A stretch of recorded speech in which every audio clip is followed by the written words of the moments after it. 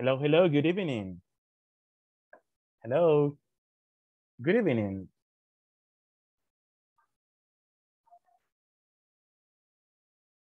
Hola, hola. Hola, hola. ¿Me escuchan? Buenas noches, sí, se escucha. Hola, perfecto, buenas noches. Ok, un gusto de estar por acá. Vamos a ver, ¿quiénes tenemos aquí? Bueno, tenemos vamos a ver, Rosy, Mónica, Erika, Catiel. Tenemos ok, let me see here. Erika too. Mónica, chicas, hello. So, good evening, everybody. Welcome, to our first class. Is actually a good opportunity, to start this day. Bueno, iniciamos este día. Todavía nos faltan por ahí unos minutitos para que vamos a iniciar oficialmente. Bueno, comentarles un poquito. Mi nombre es William García, William David García. You can call me William.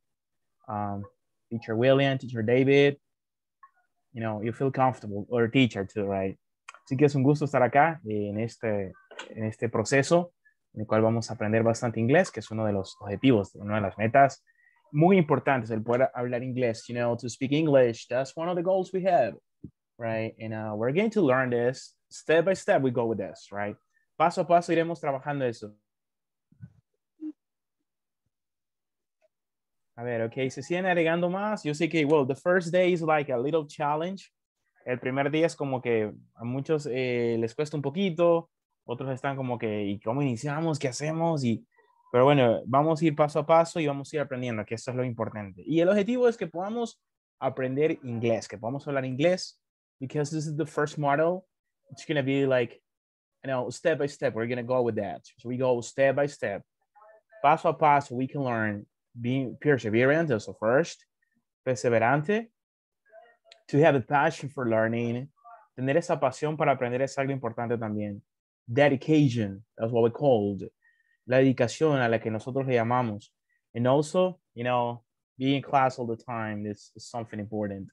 Es algo importante estar acá en las clases todo el tiempo. Así que, bien, exactamente las 8, bueno, es un gusto para los que me acompañan. Mi nombre es William García. You can call me Teacher William. No se lo voy a olvidar, Teacher William. Ok, tenemos a Catiel Aguilar, tenemos a Erika Castro, Ana Amaya, Mónica Chicas. Hello, Mónica. And hi, Erika. Hi, Catiel too. Kevin Gutierrez. Also, we have Donina. Donina Michelle, right? Nice, Donina. Nice, nice. Also, we have Javier Pineda. Hello, Javier, how are you? Javier, ahí tenemos a Javier. Rosy Meléndez también. Tenemos a Rosy Meléndez. Hi, Rosy. Meléndez, por ahí vemos sus rostros, muy bien, ¿verdad? Así con esa motivación, porque hay que tener motivación, y pues es un proyecto muy importante el aprender inglés. Hoy en día inglés es muy importante. Before that we start, because this is like the introduction, we have an introduction, I would like to know a little bit about you guys, so coméntenme un poquito, ¿por qué consideran que el inglés es importante? Who wants to help me with this? Alguien que diga, teacher, I think English is important. ¿Por qué el inglés es importante? Para que ustedes me comenten y me digan, teacher, you know what, ¿por qué estoy acá? ¿Cuál es el propósito de estudiar inglés? A ver. ¿Sí? ¿Por qué consideramos que el inglés es importante? ¿Quién nos dice ahí? ¿Quién nos ilumina en esta noche? A ver.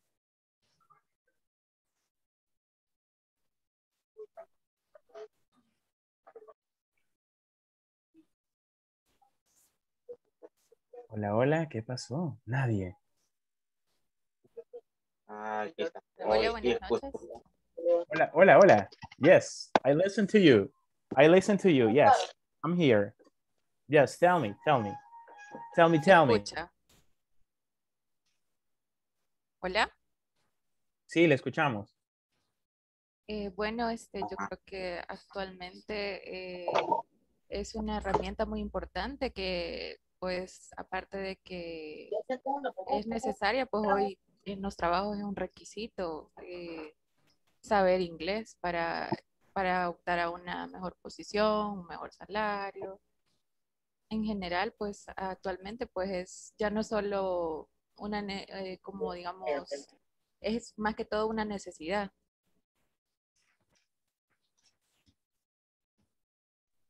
Excelente, muy interesante, you know, very interesting. It's a needs. We needed to learn. We need to learn English. Muy bien, eso es muy importante. Quién más nos comenta un poquito acerca de por qué consideran que el inglés es muy importante? You know, why English is important? Yo, aló. Yes, I'm here. We're here. Okay, you can start. Díganos. El inglés, en pocas palabras, es un segundo idioma que ahora ya no es, como dicen antes, un lujo, sino, aparte de una necesidad, también casi la mayoría habla el inglés. Obviamente aquí del 100% un 40%, pero si uno sale del país, hay lugares que casi inglés hablan.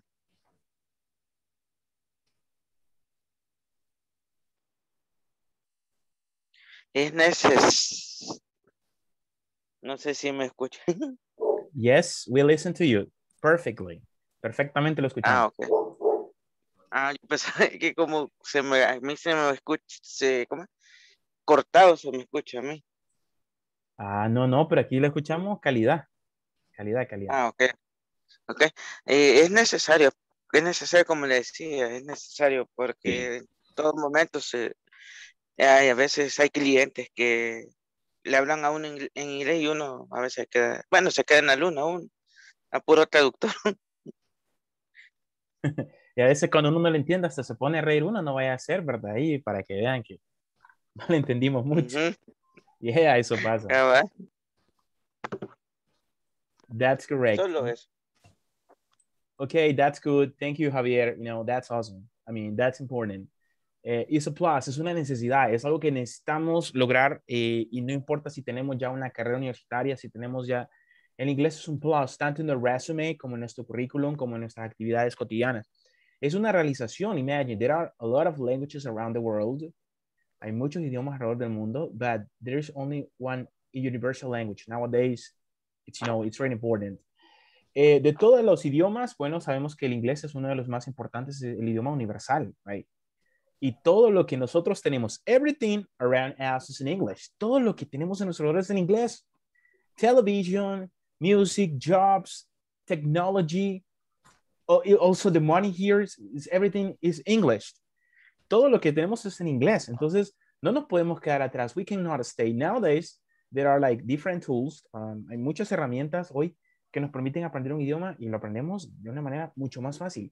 Antes era más difícil because we didn't have like so much access to languages. No teníamos mucho acceso a los idiomas y entonces aprendíamos con el diccionario o yendo a clases. Hoy hay mucha tecnología que nos permite aprender un idioma mucho más fácil. So, I mean, there are no ages for learning. No hay edades para aprender. We just learn and we go with that. Bien, así que es un gusto tenerles acá, comentarles un poquito acerca de este proyecto que es muy importante.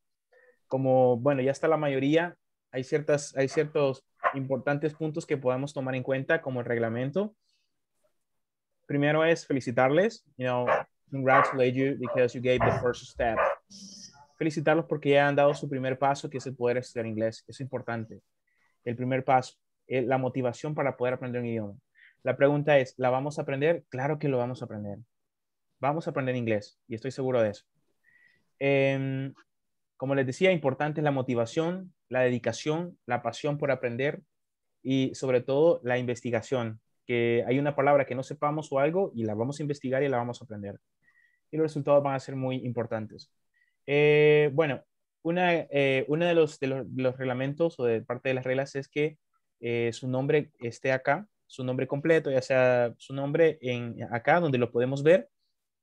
Por ejemplo, yo tengo acá a Donina Michelle Fuentes.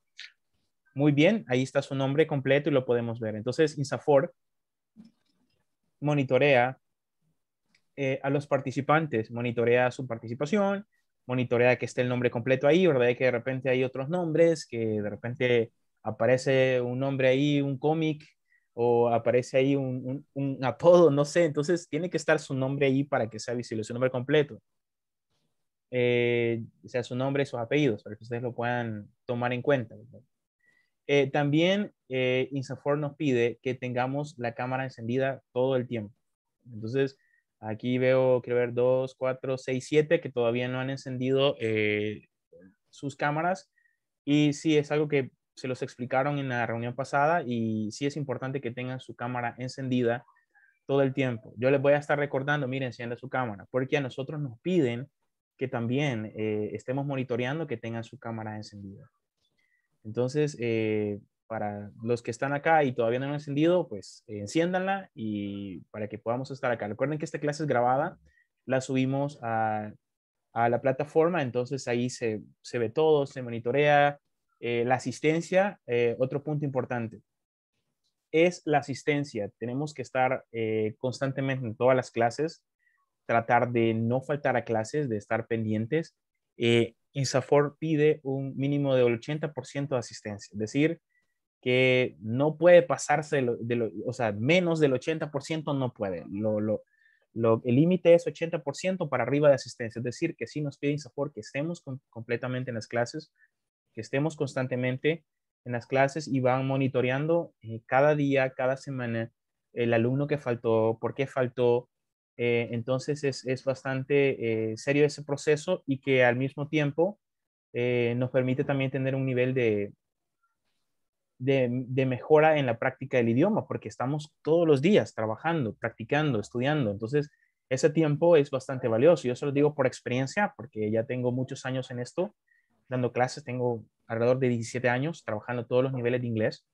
Entonces, les comento de que sí, el tiempo que tenemos acá en estos módulos nos sirve y nos ayuda. Yo he visto estudiantes que han comenzado nivel módulo 1, 2, ya en el módulo 2, que ya es, bueno, un mes un módulo, el siguiente es otro módulo. Entonces, desde el módulo 1 y 2 ya vamos viendo que el alumno va creciendo en el inglés, va mejorando.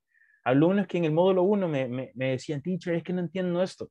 Ya en el módulo 2 ya se sueltan, ya lo hablan, es por lo mismo, por el nivel de la práctica y la asistencia es importante. Entonces, INSAFORP nos pide el 80%.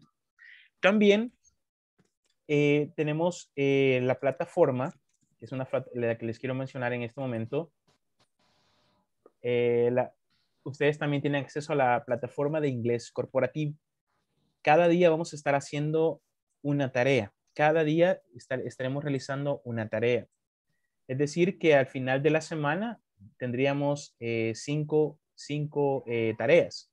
Entonces, es importante que usted cada día las pueda ir realizando. Por acá me dice si lo pueden visualizar lo que estoy mostrando acá, donde dice inglés principiantes módulo 1. ¿Lo ven? Sí. Okay, thank you. Sí. I'm going to give click here what it says, get to know someone, 5 questions. We're going to give click here. Vamos a darle aquí un clic, a ver qué pasa. Entonces, cada día hay diferentes tareas. Por ejemplo, acá ustedes van a ver que dice Unit number 1, Get to know someone, videoconferencia 1. Entonces, aquí tenemos el tema que veremos este día y nos va a dejar a nosotros una tarea, ¿verdad? Está acá la videoconferencia y a la par dice tarea. Entonces, usted en cada día irá realizando una tarea. En este caso, este día, hoy les correspondería realizar lo que es la tarea número 1 y dice el ejemplo acá, instructions, read the following sentence and choose the best choice. Michelle, floor manager. Entonces tenemos are, is, and that. Entonces usted va a responder estos ejercicios, es muy sencillo y ya realiza usted la tarea 1, la tarea 2 y cada día va a ir realizando una tarea. Entonces, también lo mínimo es un 80% también en los ejercicios de esta plataforma. Todas estas tareas van acumulándose. Entonces, lo mínimo que usted tiene que sacarse es un 8 o un 80%. Así que eso es bastante importante. No está difícil. Todo lo que iremos viendo, ustedes lo van a poner acá en práctica. Entonces, no creo que sea difícil para ustedes. Entonces, estar siempre a tiempo a las 8. Aunque usted no lo crea, nosotros estamos monitoreando el tiempo que usted entra a las clases Y esto quiero que lo sepan desde el principio para que después, pero mire, yo estuve en la clase. INSAFORP monitorea el tiempo que usted estuvo. ¿Cuánto es el tiempo? 120 minutos, equivalentes a las 2 horas. Entonces, si usted entró y se salió y solo hizo 15 minutos, entonces aquí se va a monitorear que usted solo hizo 15 minutos, cuando son 120. Entonces, es importante que usted lo pueda tomar en cuenta desde el inicio, ¿verdad? Que en toda la clase usted tiene que acumular 120 minutos y que cada día se va viendo cuánto ha entrado el estudiante, si ha estado en toda la clase, si no ha estado en toda la clase, y ese tiempo se le va acumulando a usted hasta llegar del 80% para arriba. Entonces tenemos esa otra dato importante, completar la plataforma arriba del 80%, asistencia arriba del 80%, realizar los ejercicios de la plataforma equivalentes a, realizar los ejercicios y sobre todo acá, ¿verdad? Tener las cámaras encendidas, que es un requisito importante de INSAFORP. Entonces, por acá, vean, nos están incorporando más estudiantes y se están incorporando más estudiantes. Entonces, de entrada, como decimos, es importante que puedan tener la cámara encendida. One moment. I'm going to send one of the materials we have. También ustedes están inscritos ya en el grupo. En el grupo aquí vamos a estar comunicándonos de cualquier inquietud, cualquier duda. Usted va a estar acá comunicándose conmigo, cualquier consulta que usted tenga, ya sea durante la clase. También en cada clase, INSAFORP nos pide que hagamos una retroalimentación con cada estudiante. Significa que cada día iré solicitando a un estudiante que se quede después del tiempo 10 minutos. ¿Para qué es eso? Para hacer una retroalimentación, para verificar alguna información que quedó pendiente, alguna inquietud que usted tenga. Esos 10 minutos serán distribuidos, ¿verdad?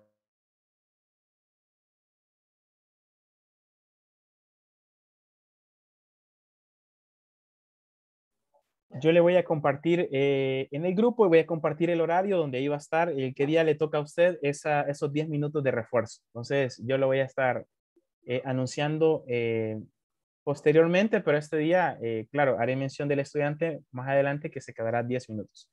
Entonces, también cualquier inquietud que usted tenga sobre la plataforma, que algún ejercicio no le funciona o algo que usted tenga alguna inquietud, también nos puede escribir en el grupo, ya que si usted observa en el grupo, hay personas que están apoyándonos en el área de tecnológica, alguna inquietud que tenga sobre algún enlace o el correo, acá están. Usted puede observar en el grupo que están varias personas que están también con inglés corporativo. Ahí usted va a ver el logo y usted puede escribir con alguna consulta que usted tenga, ya sea con la plataforma, que no puede entrar, o algún ejercicio, o alguna duda adicional también puede hacer. No sé, alguna inquietud que tenga en este momento.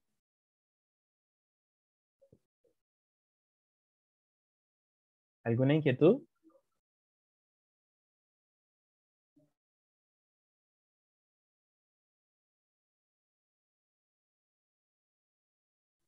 ¿No hay preguntas? No, por el momento no. Por el momento no. Ah, qué bien, qué bien. Está bueno eso. Ok, no hay preguntas. Miren, todo claro. ¿Claro como el agua o claro como el chuco? ¿Cómo está ahí? Cuenten. Claro como el agua es. Muy bien. Ok, ¿qué dicen? ¿Estamos listos? ¿Iniciamos ya? Ya, hablar Sí. inglés. Iniciamos ya hablando inglés, ¿verdad? Yeah, that's the goal. That's the goal. Okay, guys. Well, let me present the topic. Let me present the topic for this day. Déjeme presentar el tema para este día. So I have a presentation that I want to share. Look at this here. Vamos a iniciar con este primer tema. Let me check because I'm going to select it right away. We have the first one. Okay, look at this.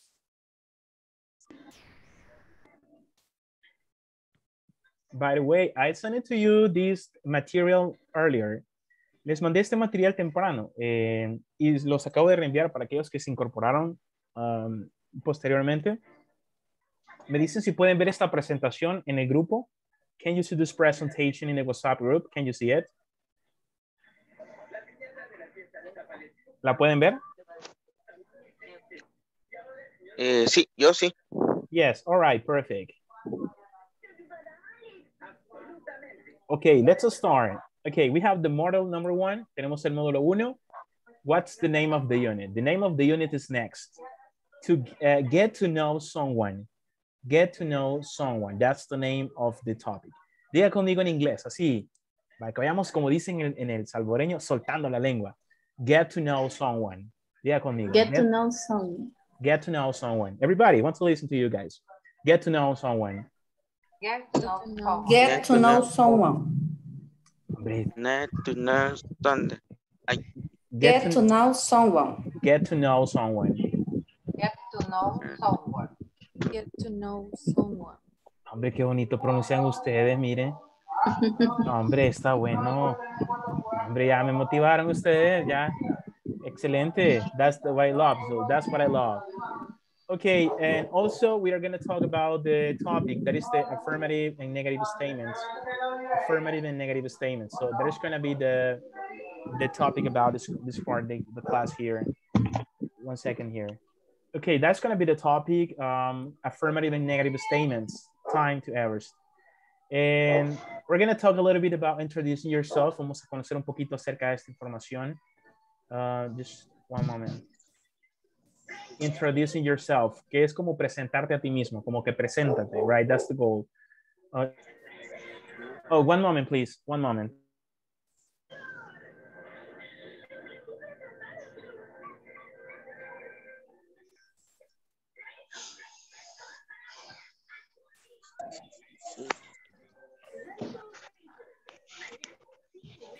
Okay, we go with that. Right, we continue. Sorry.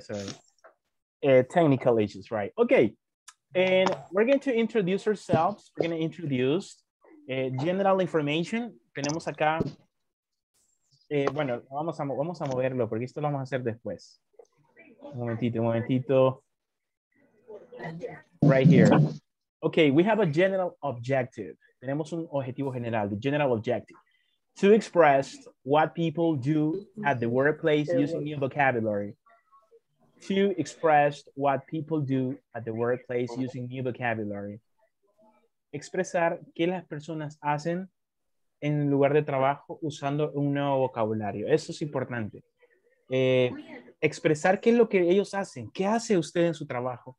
¿Qué hace su compañero en su trabajo? What they do. Ese es como el objetivo general que vamos a lograr. Y este es el más cercano, lo que usted será capaz de hacer. Hoy, justamente en esta clase lo vamos a lograr. I will be able to talk about what I do at my workplace and to say my occupation.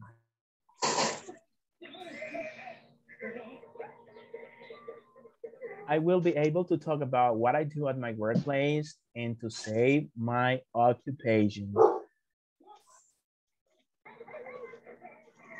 Entonces, seremos capaces de hablar acerca de lo que hago en mi trabajo. Usted va a describir qué hace en su trabajo y va a decir su ocupación. En ese caso, say my occupation. So I will say my occupations. Eso lo vamos a hacer en esta clase. Bien, vamos con esta parte. Tenemos acá una pequeña, like, introducing yourself. What's your name? And when okay, my name is William. How old are you? One example is like, I'm 30 years old. What do you do? ¿Qué hace? I am a, usted dice que es, I am an English teacher, a translator, o I'm this one. What are your hobbies? ¿Cuáles son sus pasatiempos? Entonces también sería otra cosa importante, what are your hobbies? And you say, what are your hobbies? Son como introducing yourself. Datos importantes que usted tiene que tomar en cuenta cuando usted como que se presenta, right? Your name, in this case, how old are you? En este caso, ¿cuántos años tienes? ¿Qué haces? Y todo eso. Es importante que usted lo tenga y pueda tener esa información, ¿verdad? Por eso esta presentación la tienen que tener ustedes para que ustedes completen esta información.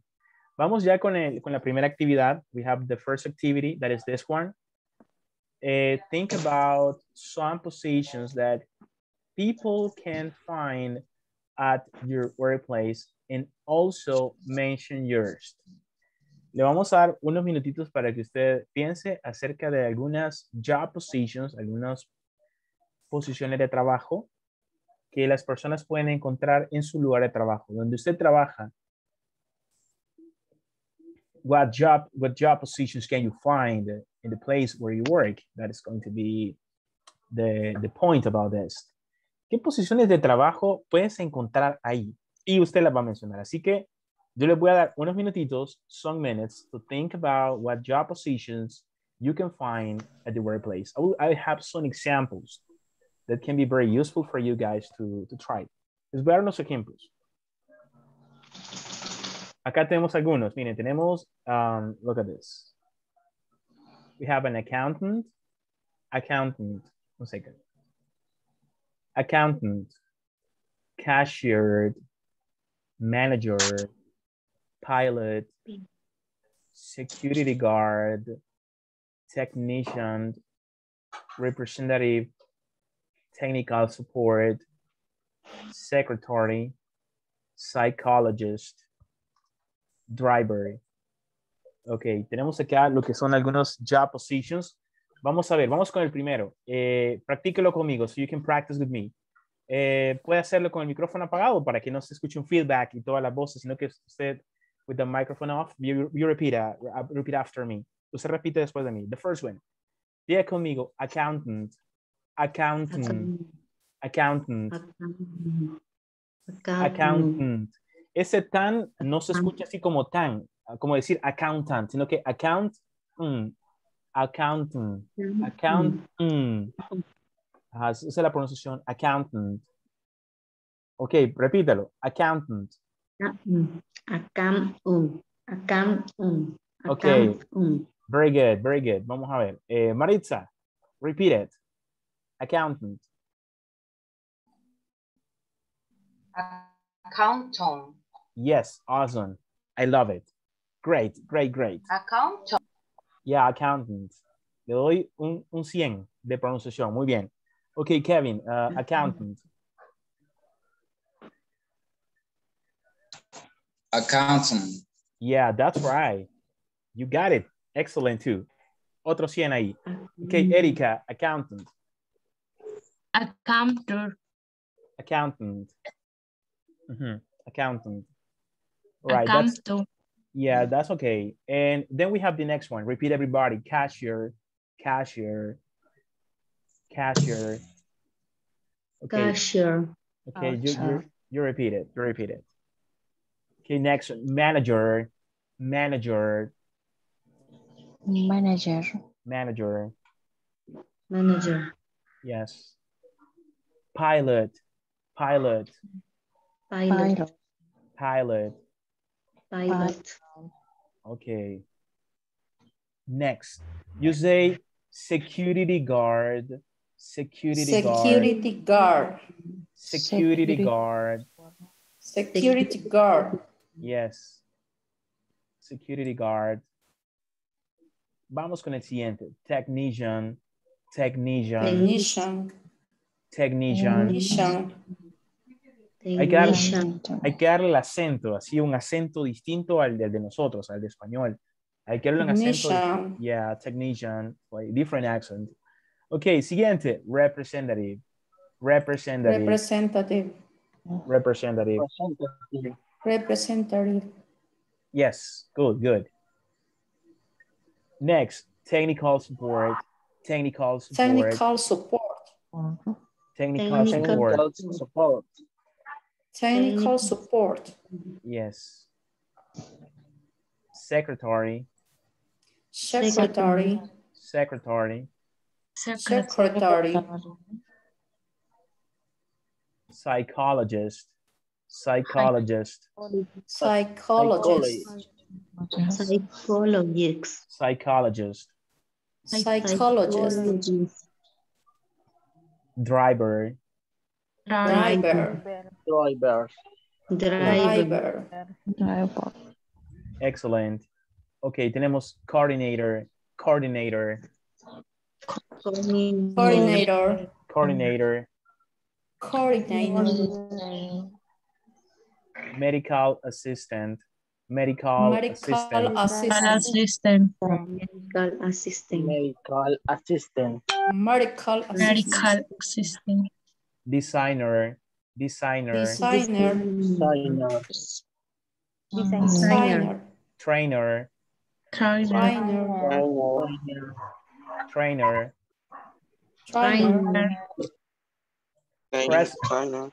president of sales, President of sales. President of President of sales. sales,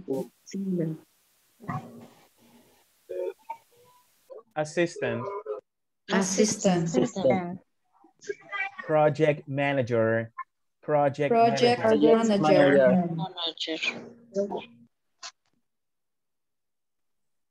account executive, Account executive. executive. Excellent, guys. That was actually great. That was great. So what we had to do in this moment is we're going to make a list about this job. Vamos a hacer una lista acerca de qué posiciones de trabajo podemos encontrar en donde usted trabaja. That is going to be the goal about this class. So I will give you some minutes. Le voy a dar unos minutitos para que usted escriba aquellas posiciones de trabajo que se encuentran en su lugar de trabajo. Okay, in my job, in my case, there is a nurse, there is a president, there is a director, there is a manager, there are some technicians, some security guards, también hay cashier, donde trabajo hay una cashier. So, entonces usted va a hacer esta lista de aquellos trabajos que usted puede encontrar in the workplace. Y va a mencionar el suyo. And I am this one. I'm an accountant. I'm a lawyer. I'm a doctor. I'm a worker. Y va a decir the jobs that you can find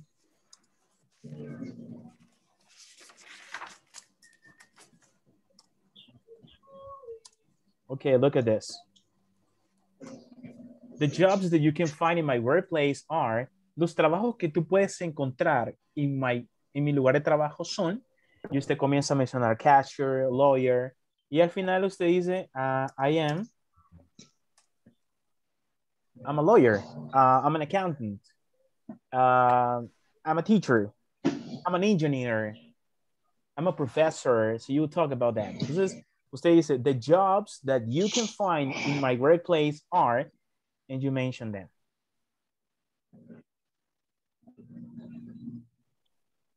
Okay, si tiene preguntas, if you have questions about vocabulary, any word, about pronunciation, you can ask. Usted me pregunta, teacher, pues, ¿cómo se dice esto en inglés, teacher? ¿Y cómo es esta palabra? Así que, pues, you can ask. Usted puede preguntar. Okay. Okay, so start working with this.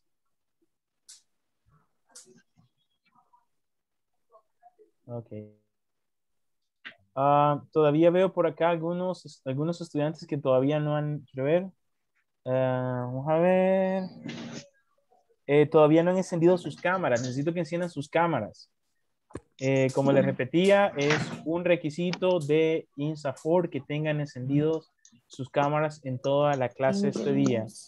Así que por acá Mauricio Carranza, Helen, Maritza, Katil, necesito que enciendan sus cámaras. Kevin Gutiérrez también. Thank you, guys.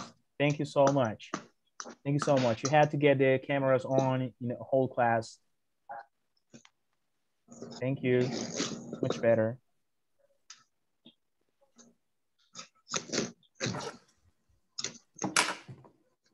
Ok, el primer estudiante que termine me dice, teacher, I finished. Teacher, I finished. Teacher, I finished. Wow, nice. Who said that? ¿Quién dijo eso? ¿Quién dijo eso? Verónica, no. ¿Quién lo dijo? No se escucha, no se escucha. ¿Verónica? No, no se escucha, no se escucha. El micrófono. Verónica. Ah, yeah, y entonces Verónica. Muy bien, Verónica, cool. Ok, Verónica, vamos a que nos ayude. The jobs that you can find in my workplace are cashier, manager, driver, accountant, representative, security guard, manager. Security guard. Engineer. Engineer. Okay. In your case, I am accountant. I am an accountant. I am an accountant. Yes. Excellent, Veronica. Wow, good. Awesome. That was good. And also, I like the pronunciation too. Buena pronunciación también. Así que, Veronica, you broke the ice today in this class. That's awesome. Okay, alguien más que ya tenga su información. Someone else that would like to share this information in the class.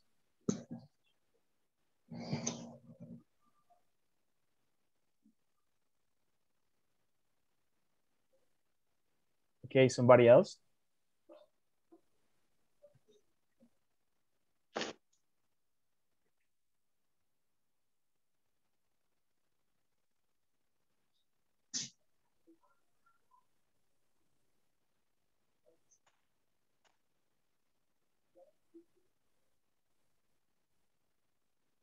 Ok, muy bien. Mientras trabajamos en esta actividad, vamos a pasar la asistencia. We're going to pass the attendance list. I will call your names. Les voy a llamar. Y ustedes me dicen en English, present. Present. Ok, just one moment. Ok.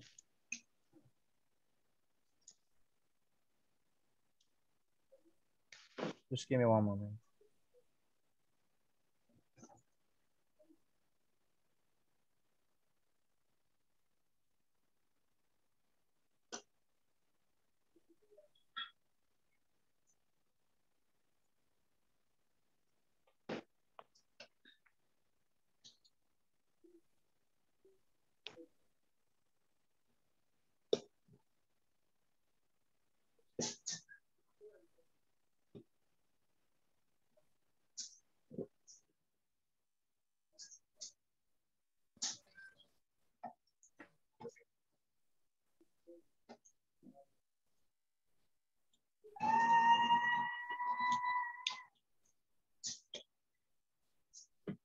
Ok, Adalberto Ismael Fuentes. Is here present? Are you there, Alberto? Sí. Yes. Okay, Adriana. Okay, good. Adriana Lisbeth Serna. Present. Present. Okay, thank you. Ana Mercedes Amaya. Present. Thank you. Claudia Yesenia Palacios. Present. Donina Michelle Fuentes. Present. Okay, Edgar Gonzalo Chacón. Edgar Gonzalo Chacón. He's not. He's missing. Erika Guadalupe Castro. Present. Helen Jonelli Barraza. Present. Thank you. Javier Alexis Flores. Javier Alexis Flores. Presente. Javier? Presente. Okay. Presente. Okay. Karina Elizabeth Hercules. Thank you. Catiel Mayren Aguilar. Present. Present. Okay. Kevin Vladimir Gutierrez. Present. Thank you. Manuel Alberto Romero. Present. Maritza Noemi Ayala. Present. Thank you. Maritza Roxana Portales. Present. Thank you. Mauricio Orlando Carranza. Present. Thank you. Mónica Lisette Chicas. Present. Rosa Maritza Barrientos. Present, teacher. Thank you. Rosy Mabel Melendez. Present. Verónica Elizabeth Sorto. Present, teacher. Excellent. Thank you so much. Very complete, right? ¿Estamos completos? Yes. Okay, perfect. Thank you so much. Okay, we're going to continue, guys. Are you ready? ¿Estamos ya listos? ¿Ya tenemos la información? Yes. Okay. I need another volunteer for helping us to read the information. Alguien que nos ayude ya a compartir su información. A volunteer. Yes. Voluntario.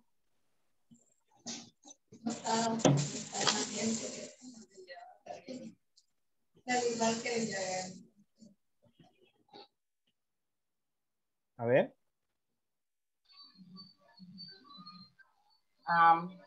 Maritza. Okay. Perfect. The jobs that you can find in my workplace are secretary, cashier, account, vigilant, managers.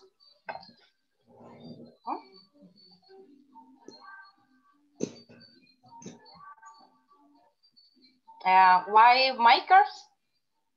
One makers? Solamente. And you? I am Secretary. I am a secretary. Okay, cool. Okay. Nice, Maritza. That's awesome. Thank you for this. Okay, Monica Lisette, I want to listen to you, Monica. You know, the jobs. Tell us about the jobs. Okay. Ahorita.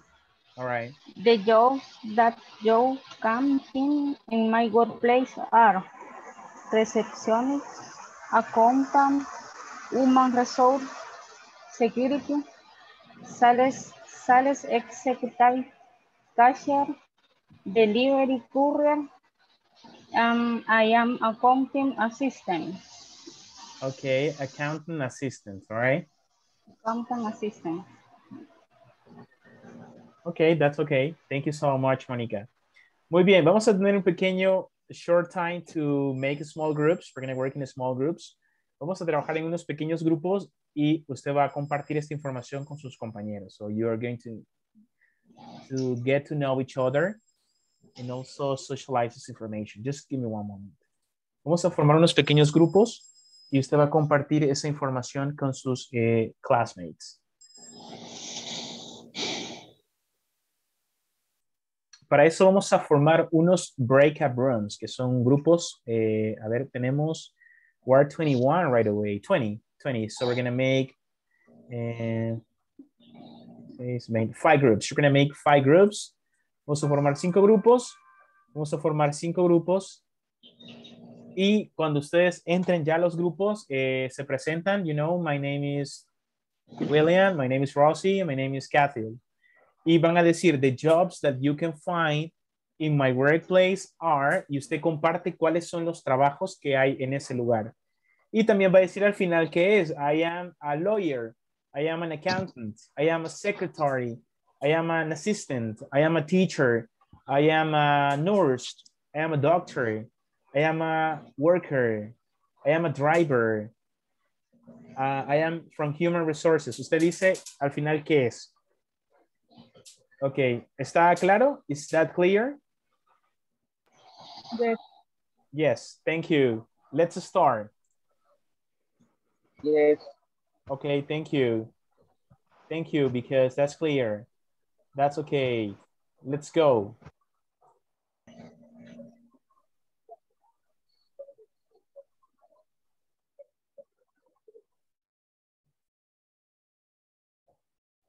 Okay, les acepten una invitación que les aparece ahí.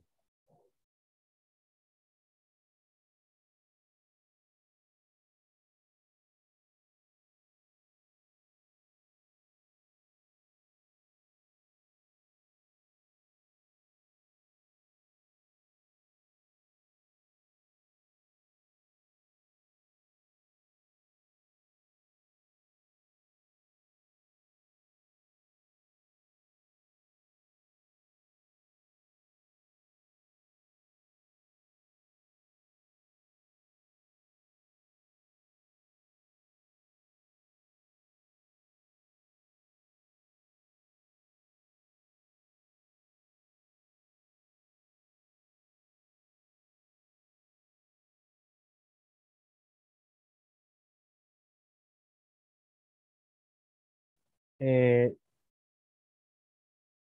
Donina, ¿no le aparece la invitación? No, no me aparece. No le aparece. Quiero ver. No. ¿Y Rosa? Rosa Barrientos. Creo que quizás es el internet el que, en el caso de Rosa. Quiero ver. Ok, let's do something. Vamos a ver. Donina, la voy a pasar al grupo 5 y luego regresa al 4. Join the breakout rooms. Ok.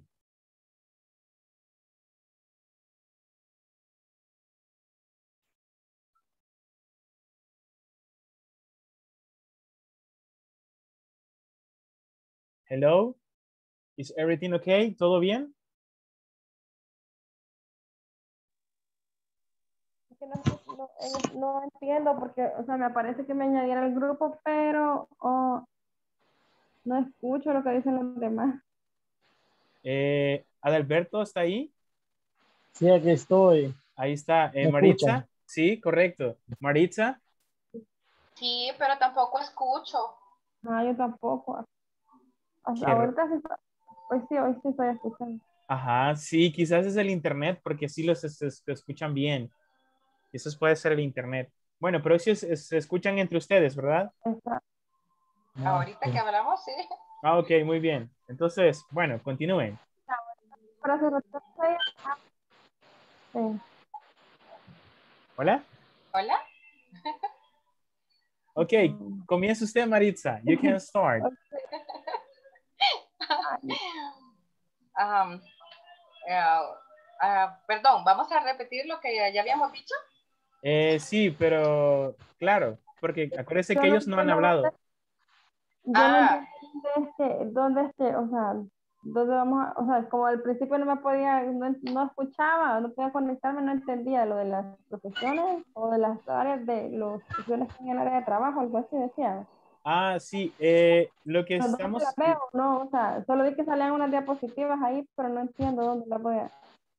no, acuérdese que es lo que usted tenía que escribir. Es decir, usted va a Ajá. escribir una lista de trabajos que usted puede encontrar en su lugar de trabajo. En el caso de Maritza, por No se ve ejemplo. muy bien. Yo creo que es porque al menos. Hola. Bueno, lo que sucede es de que iban a hablar acerca de algunos lugares de trabajo, acerca de unos lugares de trabajo que se encuentran en su trabajo. El internet. Por ejemplo, the jobs that you can find in my workplace are, los trabajos que tú puedes encontrar en el lugar de trabajo son, y usted, Karina, comienza a mencionar los trabajos que hay en inglés, que hay en su lugar de trabajo. Por ejemplo, secretaries, receptionists, engineers, lawyers, doctor or a nurse, a president of the company, workers o a driver. Entonces, los trabajos que usted encuentra en su lugar de trabajo. Eso es lo que ustedes van a hacer en este momento. Ah, ok. ¿Puedo comenzar yo entonces, teacher? Super, yes. Ok. Bueno, yo lo escribí, ¿verdad? Entonces, digo desde el principio la palabra. Yes, of course. Okay. The jobs that you can fill in my workplace are: I am a secretary, white markers, cashiers, account. Mauricio Carranza. Sí, teacher. ¿No le llegó una invitación? ¿No le ha llegado una invitación? Sí, ya con el grupo ya. Pero, o sea, tiene que estar con el grupo. O... En el grupo de Claudia. Permítame. Lo voy a mover. Es que aparece aquí, tendría que estar allá. Creo que quizás el internet creo que lo sacó. Vamos a ver. Mire si está la invitación y acéptela. Vale, ahorita. All right. Yeah, it's right there. Yes, it's there. Yeah. Okay. Now I can see what people are doing right now. So I'm going to visit the group number 5 in this case. Promociones. Vaya, solo lo que podrías hacer es buscar, ya sea en el traductor como ayuda, cómo podrías pronunciarlo o cómo se dice o cómo se escribe en inglés y estar ahí practicando mientras no nos pasan todavía. Ok, entonces lo de la pregunta sería lo que él estaba poniendo al principio y de ahí nosotros ponemos como las áreas que nos rodean en inglés y de ahí sería como nuestro puesto, ¿verdad? Sí, así es, ajá. O sea que sería donde están ahorita marcando, sería la respuesta a la pregunta de arriba. Sí, así es. ¿Cuáles son las áreas de trabajo que te rodean con tu trabajo, valga la redundancia? Pues sí, ya me había perdido. Excellent, Kevin. That was good. Excellent.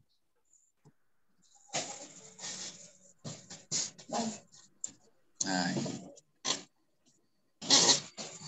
Salud, madre.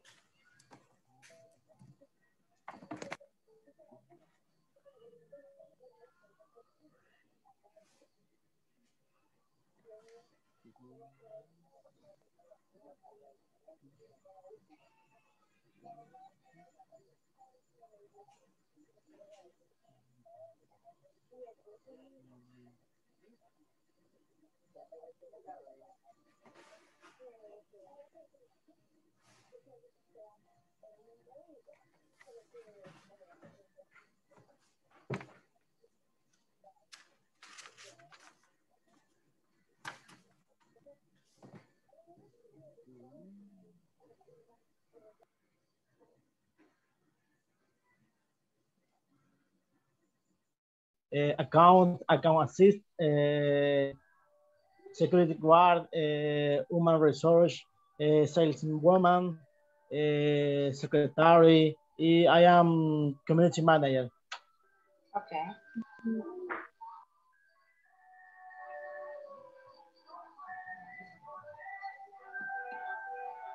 ¿Quién más está en el grupo? ¿Quién no ha participado?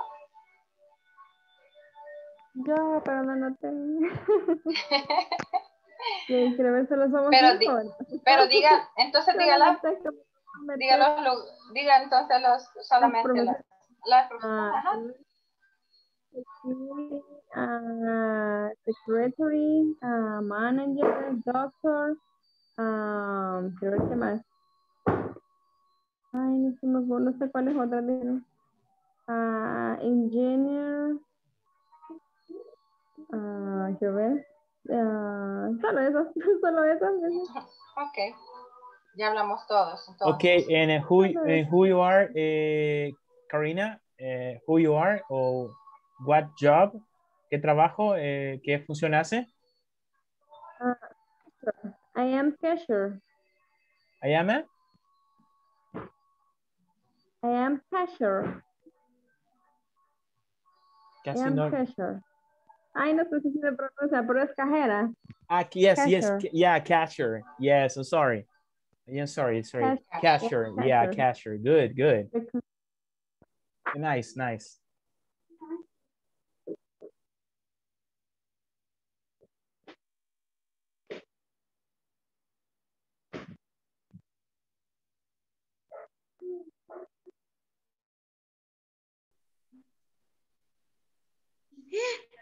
¿Qué fue eso? Work. W-O-R-K.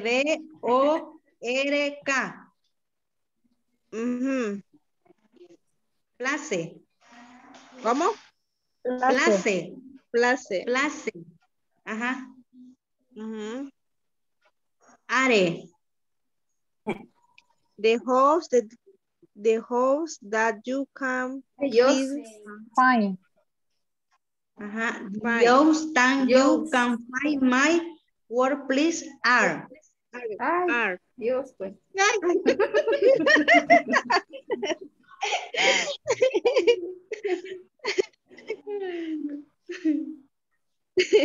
Ahí está, ve, ahí está. Ajá, The jobs that you can find, the jobs that you can find in my workplace are my workplace. Teacher y cajera, ¿cuál de todas es? cashier, Ah, pues no me había equivocado. ¡Ay, no me había equivocado entonces! yes, cashier, yes, yeah, that's Teacher. right, yes. No me había equivocado. Y para poner asistente de promociones, ¿cómo sería? Promotions assistants. Promotion assistant. Promotions assistants.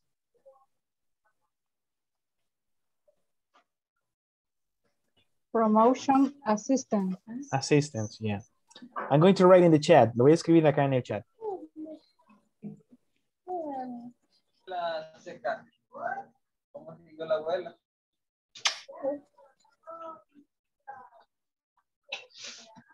Okay, look at the chat. Look at the chat. Mira el chat. Promotions. Assistants.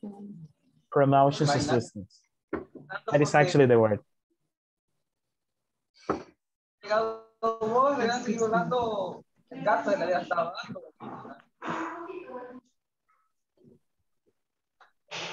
Yo por qué levanté la mano.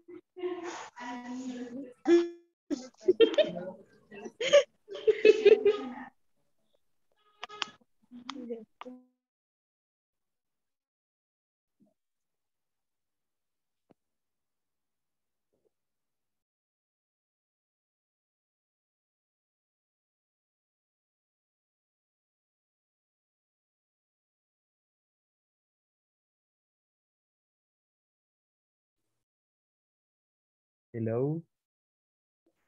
Hello. Finished? Hello. ¿Culminaron?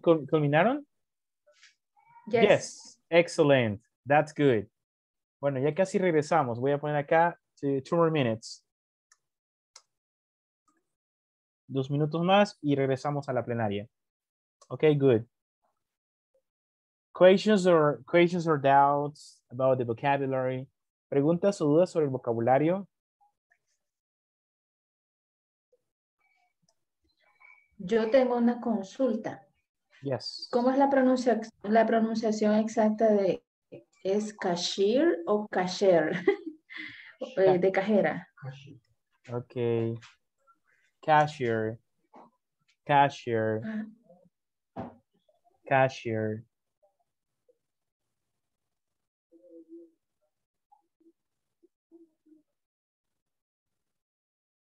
Yeah, it's cashier.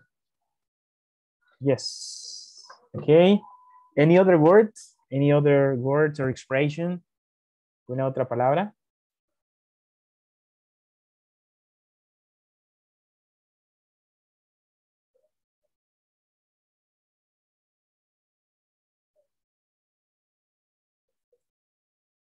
No questions?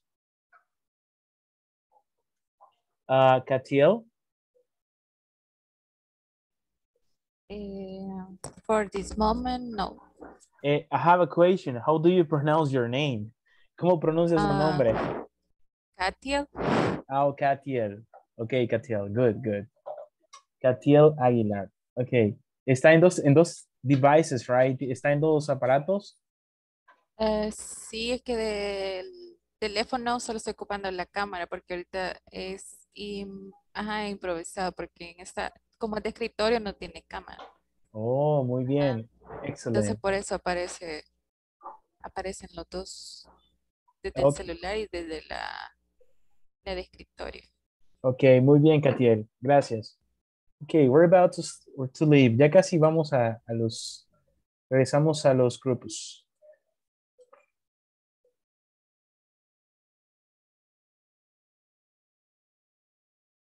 Hello, could you socialize the information? ¿Pudieron socializar la información? Micrófono, the microphone. Sí, sí, ahí estuvimos compartiendo un poco, tratando de hacer el diálogo, ¿verdad? Excelente. Sí, estuvimos en 2 salas, en una anteriormente y esta que nos mandó. Y en a la hora. esta. Okay, the most important is that you have socialized information. Lo importante es que hayan podido socializar la información, eso es valioso. Bueno, ya casi regresamos, ya regresamos todos. Sí. Thank Claro, you. claro. Thank you so much. Okay. Okay.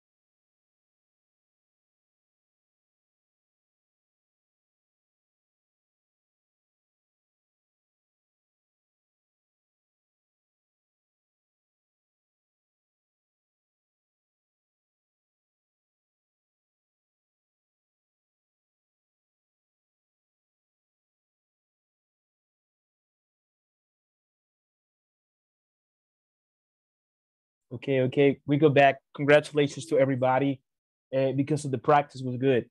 We're going to try to have more interaction in the class. Felicitaciones porque lo han hecho muy bien, muy bien. Vamos a tratar de tener más interacción. Tiene interferencia, teacher. ¿Escucha interferencia? Casi no se escucha, casi. No sé si qué será. ¿Seré yo? ¿Será el internet? ¿Me escuchan bien o no? Ahora sí. Ah, pues sí, maybe the internet. Okay, well, congratulations because of the interaction you had. Felicitaciones por la interacción, estuvo muy buena. I could listen to some of you talking about that. Y aquí teníamos los trabajos, accountant, cashier, manager, pilot, security guard, technician, representative, technical support, secretary, psychologist, driver, coordinator, medical assistant, designer, trainer, president of sales, assistant, project manager, account executive. Uno de los trabajos que podemos encontrar en las empresas. Vamos con el siguiente. It says, read the following occupations, then check which ones people can find at your workplace. And which ones people can at the workplace. Okay. Digan conmigo, maintenance.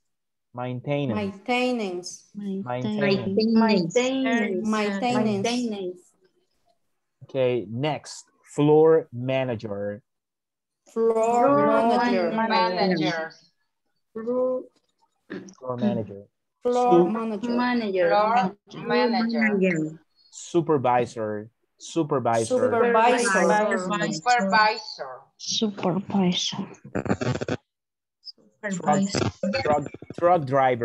Truck driver.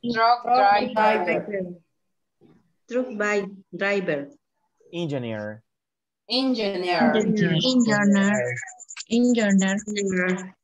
Secretary.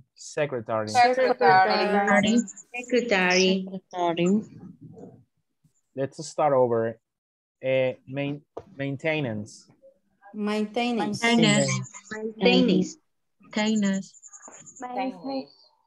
Floor manager. Supervisor. Truck driver. Engineer. Secretary. Secretary. Muy bien. Okay, that's awesome. Let's go with the next part. Vamos con la siguiente parte. We have this one. By the way, do you have any questions about this vocabulary? Do you have any questions related to the vocabulary? Preguntas relacionadas al vocabulario. ¿Tienen preguntas? ¿Qué significa maintenance? La primera palabra. Okay. Mantenimiento. Es mantenimiento. Ok. Mantenimiento.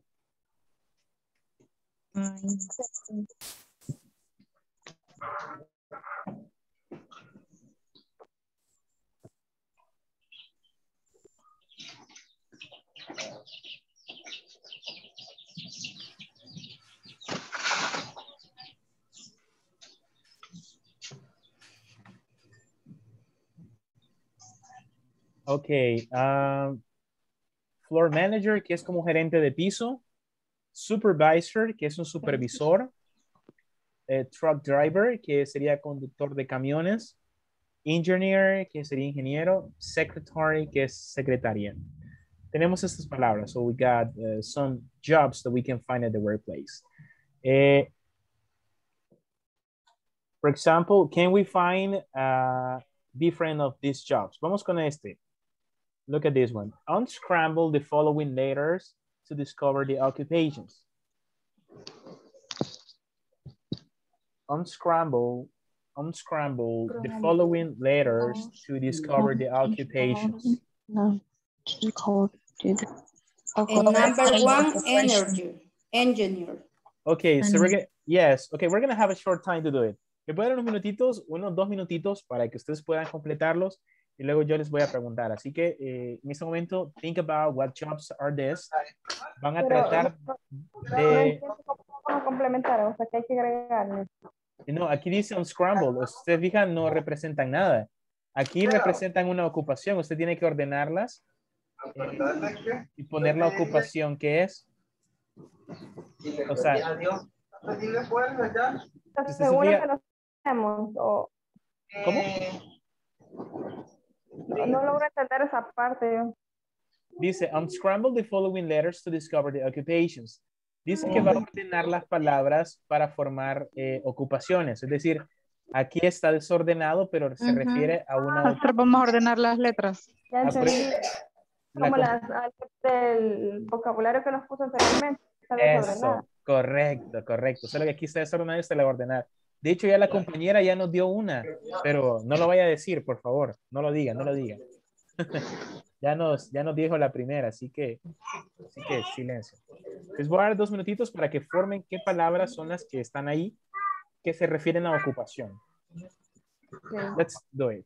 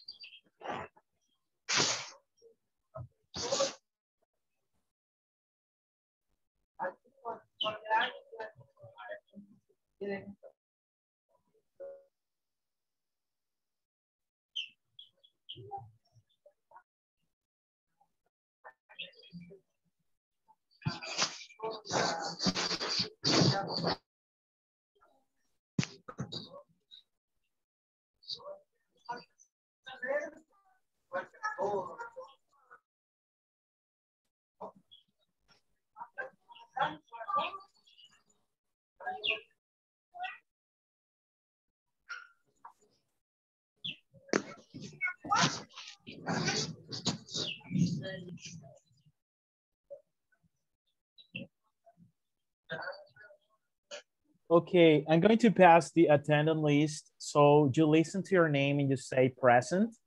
I will pass the attendance list. You listen to your name and you say present. Voy a pasar la asistencia. Usted escucha su nombre y dice presente. Recuerden que esta presentación que estamos viendo se las he mandado al grupo de WhatsApp para que usted la pueda ver ahí también. O sea, tenga también esa información en el grupo de WhatsApp. Ahí está esta presentación que estoy proyectando. Así que para que usted pueda trabajarla ahí también. Let's see what we have here. So we're going to call the names right now. Vamos a ver, vamos a ver. And how's the weather where you're living? ¿Cómo está el clima ahí donde están ustedes? ¿Cómo está el clima? How's the weather like? Lloviendo súper fuerte. Oh, it's raining. Oh, yeah. Super fuerte, no. Sometimes the connection is Hot. Okay, it's raining. The weather hot. It's hot. Oh, it's hot. Very, very hot. Yes. Okay, yeah. Yeah, sometimes it rains, but a couple of drops, and that makes awful. A veces llueve, pero solo unas gotas, y eso hace calor. Makes, you know, a very hot temperature. Yeah. Okay, Adalberto Ismael Fuentes. Present. Adriana Lisbeth Serna. Present. Ana Mercedes Amaya. Present. Claudia Yesenia Palacios. Claudia Yesenia. Present. Okay. Donina Michelle Fuentes. Present. Edgar Gonzalo Chacón. Okay. Erika Guadalupe Castro. Present. Helen Dionelli Barraza. Present. Thank you. Por ahí se escucha un micrófono que hay como interferencia. No sé si alguien puede apagarlo un momento. Un micrófono por ahí. Creo que... Thank you. Thank you, thank you. Javier Alexis Flores. Presente. Okay, Karina Elizabeth Hércules. Present. Catiel Mayrin Aguilar. Present. Kevin Vladimir Gutiérrez. Present. Manuel Alberto Romero. Present. Thank you. Maritza Noemí Ayala. Okay, Maritza Roxana Portales. Present. Mauricio Orlando Carranza. Present. Mónica Lisette Chicas. Present. Rosa Maritza Barrientos. Present. Rosa Maritza, well, Barrientos. Present. Rosy Maybel Meléndez. Present. Y Verónica Elizabeth Sorto. Present. Thank you. All right, cool. Okay, guys, are you ready? Are you ready to share the answers? ¿Estamos listos? Yes. Yes. Yes. Okay, awesome. I love that. What is the first one? Engineer. Okay, like the ones that we have here. That's awesome. That's cool. Excellent. Okay, so the first one was engineer, right? And also the pronunciation, that was that part too. Por ahí se escucha una interferencia. Ok. Si quieren, bueno, apaguen el micrófono y cuando vayan a participar lo encienden. Thank you. Yes, it's because we listen to like interference. Okay, let's see. The number 2. What is Floor the number? manager. Floor manager. It's a floor manager. Good. Floor. Yes, it's a floor manager.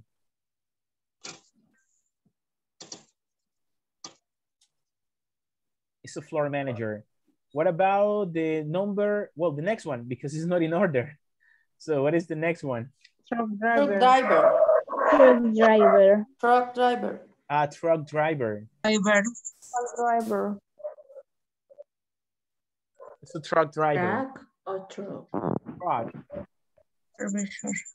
Truck driver. Okay, what is the next one? Supervisor. Is a? Supervisor. Supervisor. So we don't scramble the letters. Supervisor, right? Was the word that we have here. So it's a supervisor. Yes, and the last one. What is the last one? Maintenance. Maintenance. Maintenance. Yes, like the, yeah. So exactly as the words that we saw here, maintenance or maintenance. So it's good. So we got a truck driver, a floor manager, engineer, truck driver, supervisor, and maintenance. So that was the main words about it. Muy bien, chicos. Super bien. We got this. Okay, we go with the next activity for this, and we're going to have a listening exercise. Vamos a trabajar en un pequeño ejercicio. Es una de las primeras pruebas. De las primeras pruebas que tenemos, one of the practice activities. For this, I will share this one right now. So just give me one moment. I will share with you guys a link. Les voy a compartir un enlace para que escuchemos un ejercicio de listening. Así que lo vamos a compartir en este momento. In this moment, I will share with this to the group. Lo voy a mandar al grupo de WhatsApp. I will select this one to the WhatsApp group. So I want you to check in the WhatsApp group right now this information. So los voy a compartir en este momento. Me dicen si lo reciben. Please let me know if you have received it.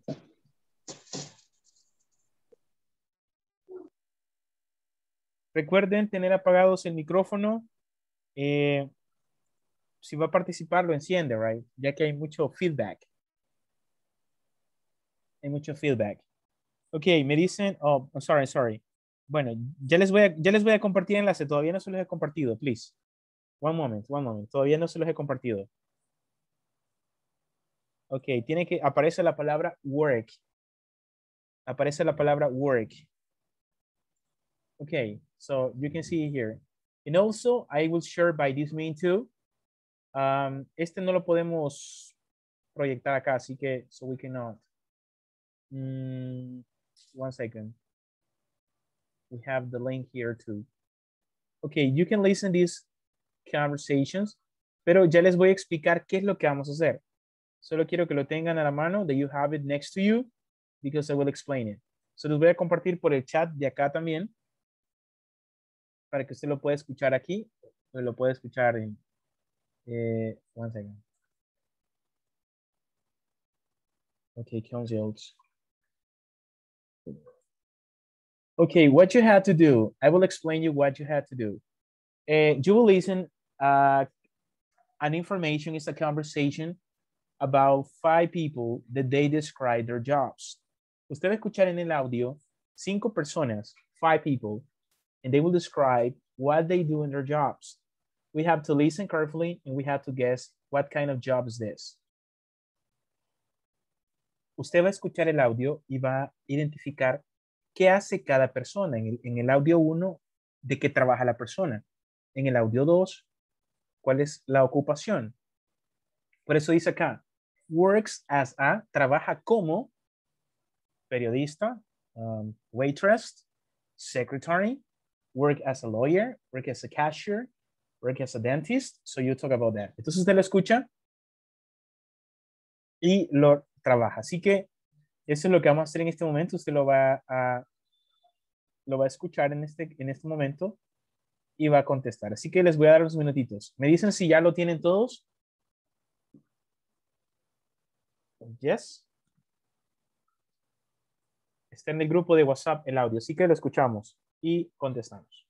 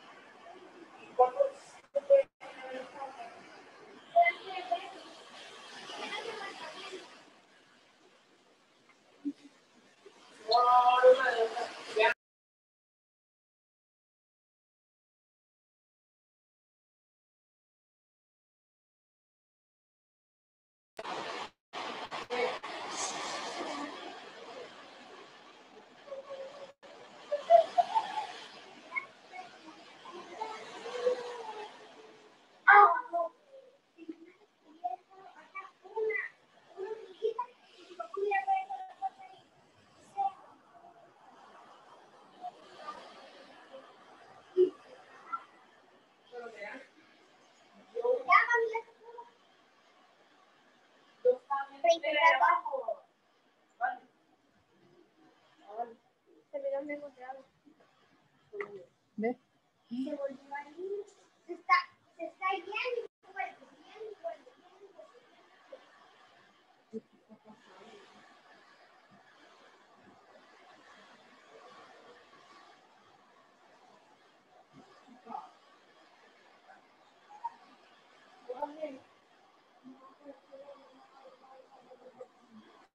Hola.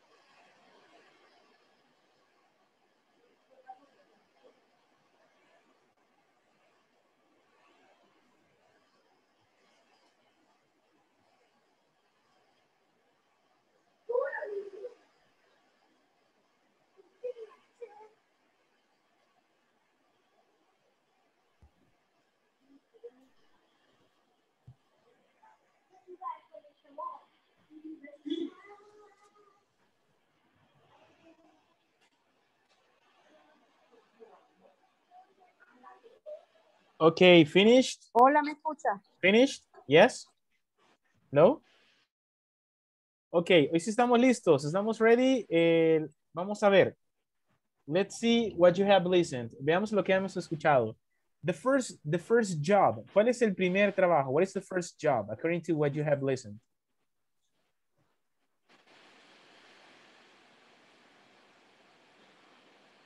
What is the first job? ¿Cuál es el primer trabajo?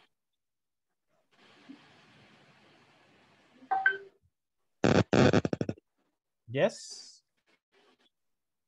¿Qué lograron comprender, chicos? Lo que hayan podido comprender. O sea, no importa si pues es correct or incorrect, so we don't. We just practice. The number one is work with many children. Pienso que es teacher. Hablábamos acerca de clothes. It's a clothes store. Ok. ¿Alguien más? Somebody else? Escuché la palabra the beach, Samsung, algo así. Okay. So we say the first one is a seller in a clothes department or a clothes store. So in that case, it's a seller, que sería como un vendedor. Vamos a ver. En el número 2, what job is the number 2?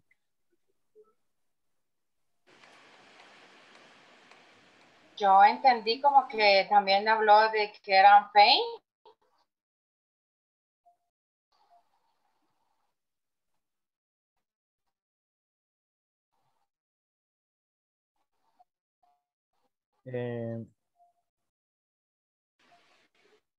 What is that? Okay. ¿Cuál sería el segundo? Sorry, the number 2. What job occupation? ¿Cuál ocupación? ¿Qué trabajo sería? ¿Qué trabajo sería el número 2?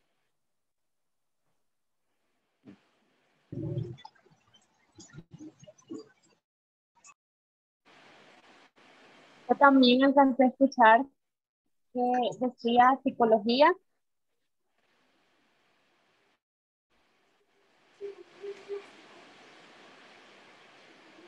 Ok, el número 2 en este caso era tour guide. Tour guide. En este caso, he travels to different places. That's why he's a tour guide. Es un guía turístico. That was the tour guide. Ok. La número 3. Listening, work as a. ¿Cuál era la tercera? Piloto. The number 3. Pilot. Escuchemos otra vez el número 3. Listen again the number 3, guys. Check. Lo que podamos comprender.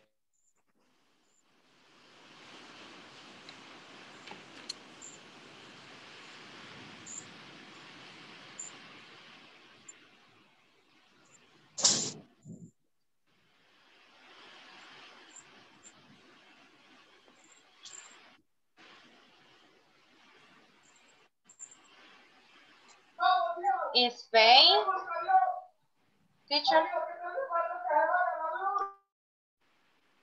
In this case, the number 3 is dentist. Dentist. Yes. ¿Escucharon la palabra dentist? Sí. Yes, right? So he's a dentist. Work as a dentist. Número 4, number 4.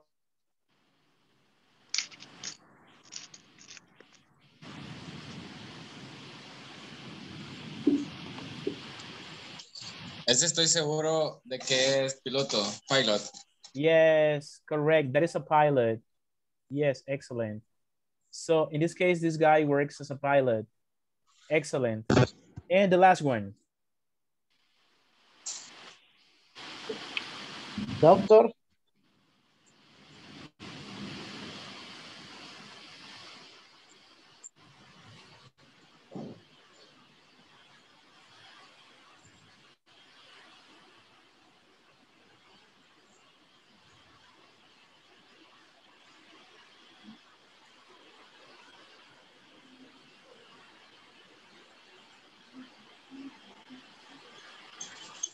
Correct.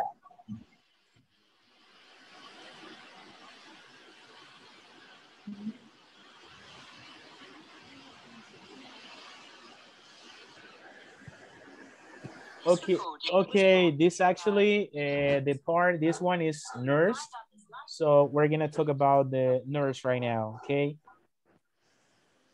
So we have a sailor, a tour guide, dentist, a pilot, and a nurse, right? Those are the jobs. Entonces, esas son como las descripciones de los trabajos que ellos mencionaban. Lo importante es identificar cuál era el trabajo, qué es lo que ellos hacían, right? Así que we're like good with this. Muy bien, vamos con la siguiente parte. We go with the next part. With the next part of the class. Profe. Hello. Fíjese de que se fue la luz y estoy conectada desde el teléfono, pero no me deja activar la cámara porque me sale que no se puede acceder a la cámara. Esta aplicación no tiene acceso a su cámara. Su nombre, que no la veo por Verónica, acá. Verónica Villafuerte. Ah, Verónica. Ok, Verónica. Thanks for letting me know. Gracias por informarnos, Verónica. Thank you. Así lo voy a tomar en cuenta acá. Yeah, thank you. Thank you. All right, cool. Vamos con la siguiente. Choose the job that goes with the sentence you heard. Okay, I really enjoy. Ok, usted va a escuchar, bueno, vamos a pasar a la siguiente, porque esta es more practice. Como hemos escuchado acá, en esta parte vamos a hablar un poquito acerca de lo que son the how to use the singular statements. Para eso vamos a estudiar un poquito los personal pronouns, vamos a estudiar un poquito los pronombres personales. It says, we use it to replace the name. La función de un personal pronoun es sencilla, súper fácil la función. ¿Cuál es la función? We use it to replace the name. La función de un pronombre personal es reemplazar el nombre. Yo digo, por ejemplo, oh, we go to the party. Yes, we go to the party with Lisbeth and also with Manuel, right? Instead of saying the names, I can say they, right? En vez de decir Lisbeth y Manuel, yo digo ellos. Quiero reemplazar los nombres para no decir Lisbeth y Manuel. Yo digo they, o yo quiero decir tú, oye, tú, Juan, John, okay? You say you, para referirme a Adalberto. Oh, es que Adalberto va a la fiesta. He goes to the party. Entonces yo cambio el nombre por un personal pronoun. That is the main function about personal pronouns. El pronombre personal reemplaza al nombre. Y para eso tenemos los pronombres personales que sería I, you, he, she, it, we, you, they. Ahí está. I, que significa yo soy o estoy. En este caso vamos a conjugar el pronombre, en este caso I, yo, you, tú, he, él, she, ella, it, ello, we, nosotros, you, ustedes, they, ellos. Ahí está, miren, cada pronombre ahí está plasmado. I, yo, you, tú, he, él, she, ella, it, ello, we, nosotros, you, ustedes, they, ellos. There's something interesting. Si usted se fija, al inicio está you y ya es, en antepenúltimo es you otra vez. No es que sea repetido o que sea el mismo, ya que la segunda persona es you en los pronombres. Yo y tú, you. Entonces tú eres o tú estás. Y el otro que está acá ya es you para plurales, para decir ustedes son o ustedes están. Entonces este you es plural para decir ustedes y you singular para decir tú. Vamos ahora a conjugarlo con el verbo to be. ¿Cuál es el verbo to be? Aquí está, miren. This is the famous verb be. Este es el famoso verbo to be. Look at this. Este verbo lo vamos a utilizar siempre, siempre, siempre, porque es un verbo muy importante. Es muy importante. Y decimos, I am. I I am. am. I I am. am. I am. I am. I am. En este caso, usted puede decir I am. I am. Yo significa yo soy o yo estoy. Ajá. Ok. You are. You are. ¿Qué significa? You are. O está. Ah, ok. He is. He He is. Es o es o está, ¿verdad? Entonces tiene dos significados. El verbo to be tiene dos significados. She is. Ella es o está. Muy bien. Entonces decimos it is. It is. ¿Qué significa? Ellos o están. Es o está. Muy bien. Vamos con los plurales. Estos son los plurales. We'll go with the plurals.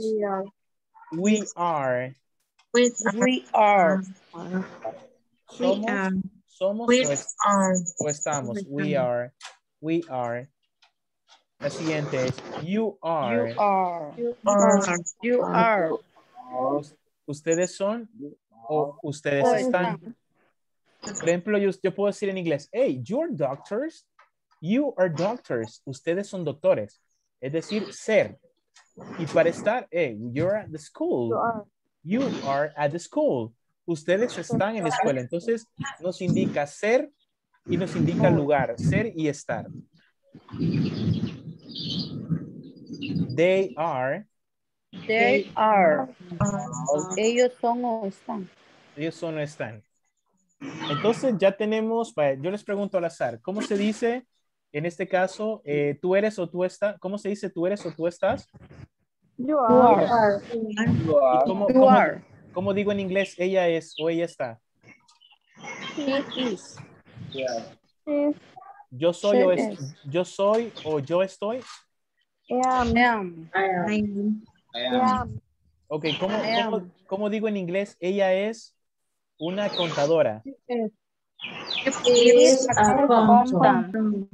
Muy bien, súper bien. Ahora vamos con la siguiente parte. Ahora nos dice que vamos a usar la contraction. ¿Qué es eso de contraction? Vamos a ver some previous knowledge. Micrófono por ahí se escucha. Bueno, a ver, contractions. Contraction significa contracción.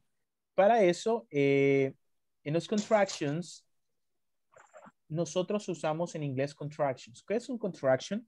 Es una estructura que permite hacer un verbo, hacerlo corto o hacerlo limitado. En este caso, yo ocupo el am para usar el verbo to be, que es ser o estar. Cuando yo hago la conjugación del verbo to be, se divide en am para primera persona, are para plurales y is para singular. Por eso usted se fija, he is, she is y it is.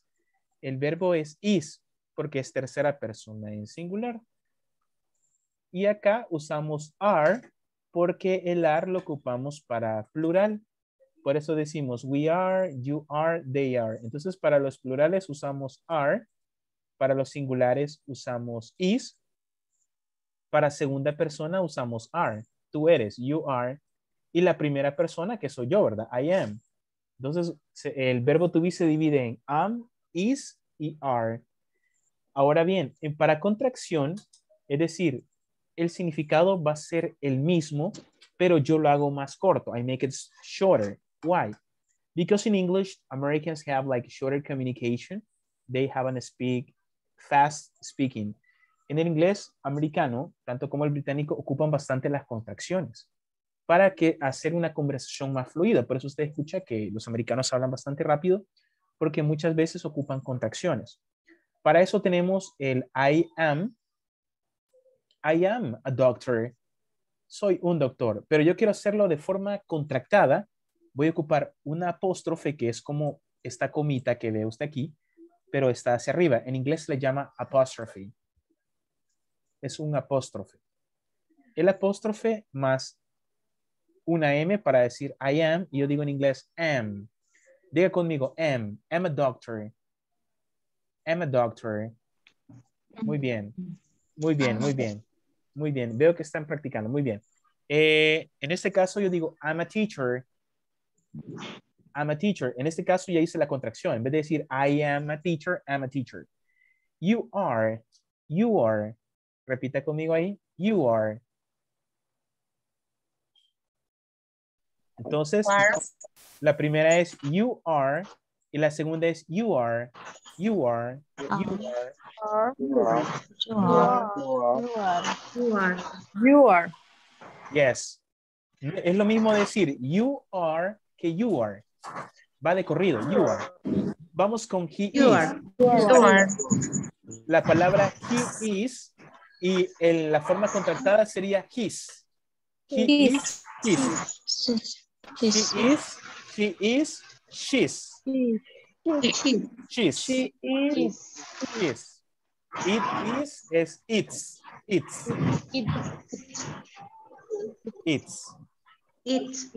Vamos con los plurales. Va a decir ahora conmigo we are. We are.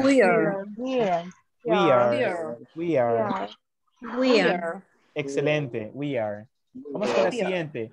El plural es you are y se pronuncia you are. You are. Yes. You are. Y vamos con they are.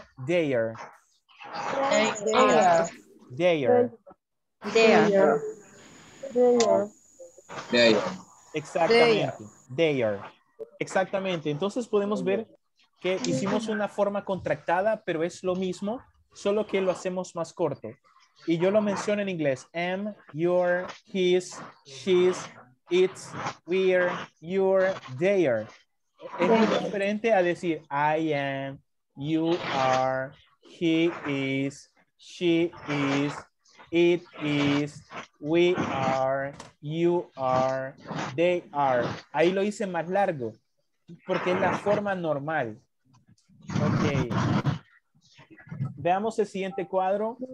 Look at the next. Por ahí creo que se escucha una interferencia. No sé si, bueno, no sé, se escucha como una, like a microphone or something like that, right? Ok, vamos a ver el siguiente ejemplo. How to use. Y decimos, I am Natalie. I'm Natalie. You are a secretary. You're a secretary. He is an engineer. He's an engineer. She is a floor manager. She's a floor manager. I am not Natalie. I'm not Natalie. You are not a secretary. You're not a secretary.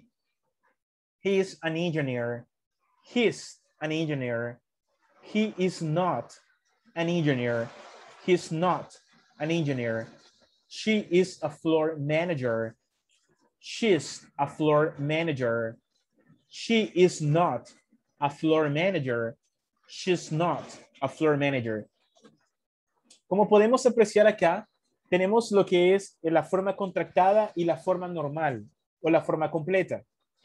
Pero veamos que en la forma negativa, después del verbo to be, after the verb to be, le vamos a agregar un not. Y ese not nos los va a hacer automáticamente negativo. I am not a doctor. Yo no soy un doctor. I am not a teacher. Yo no soy un teacher. Para hacerlo en forma contractada, siempre vamos a usar el am, your, his, she's. Y le agregamos el not. Y automáticamente nosotros ya lo hemos hecho negativo. He's not an engineer. He's not a doctor. She's not a floor manager. She's not a dentist. She's not a teacher. Esa es la forma afirmativa y la forma negativa. Quiero que veamos unos ejemplos. Look at those examples. I am a doctor. Soy un doctor. My brother is a dentist. Mi hermano es un dentista. John is a taxi driver. John es un taxista. He's a journalist. Él es un periodista. We are students. Nosotros somos estudiantes. They are managers. Ellos son gerentes. I am a football player. Soy un jugador de fútbol. Entonces podemos ver los ejemplos utilizando el verbo to be. As we have is, are, am. Los ejemplos. Look at more examples. Examples using negative form. I am not a doctor. I'm not a doctor. My brother is not a dentist. My brother isn't a dentist. John is not a taxi driver. John isn't a taxi driver. He is not a journalist. He isn't a journalist. We are not students. We aren't students. They are not managers. They aren't managers. I am not a football player. I'm not a football player. Entonces vemos cómo en la forma negativa le agregamos el not en esta estructura para hacerlo negativo, tanto en la forma completa como decir we are not the students, y la forma contractada, we aren't students. Forma negativa, normal, y forma negativa, en este caso, en contraction. Ustedes observan de que estos verbos se pueden contractar para hacer más rápida la conversación. Imagínense que yo diga, hey, you know what? We are not students. En una forma normal. Pero vengo y digo, you know what? You know, we aren't students. We aren't students. Entonces lo hice más rápido porque lo hice en una forma contractada. La clave es identificar los verbos y saber identificar la forma negativa. We aren't students. Nosotros no somos estudiantes. We are not managers. Nosotros no somos gerentes. I'm not a football player. No soy un jugador de fútbol. Eso es como parte de la estructura. Pero quiero que hagamos el siguiente ejercicio. I want you to work in the following exercise. Complete the following sentences using the correct form of be and the occupation and parentheses. Ellen, vamos a utilizar el verbo to be, que es is, are, y am, y lo vamos a utilizar según esta parte.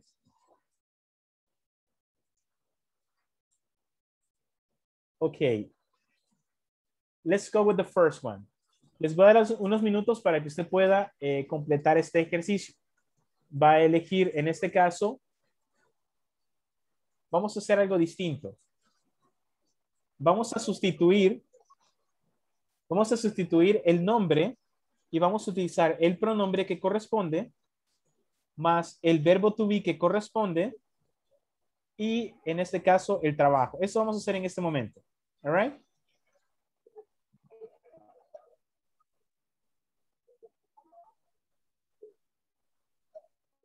I will give you some minutes to do it. Doy unos minutos para que pueda hacer ese cambio. You can do this change, right?